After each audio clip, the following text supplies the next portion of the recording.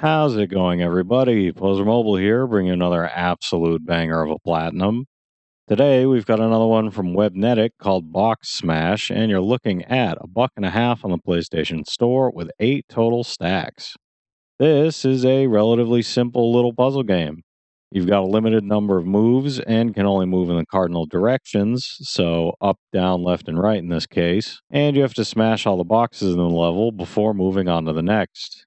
Trophy wise, this is a pretty simple list. Essentially, all you really have to do is finish all the levels through level 30, and while that may sound daunting, it really isn't. Each level only takes a few seconds to finish once you figure out the moves you have to make, and the maximum number of moves you'll have to deal with by the time you finish level 30 is only going to be 5 or 6. So it's really not that bad at all.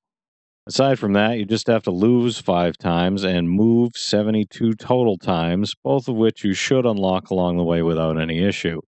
Going in completely blind, this took me just under 5 minutes to finish, so now that you've got an idea of what you're doing, you should be able to get that down to 3 or 4 minutes, no problem.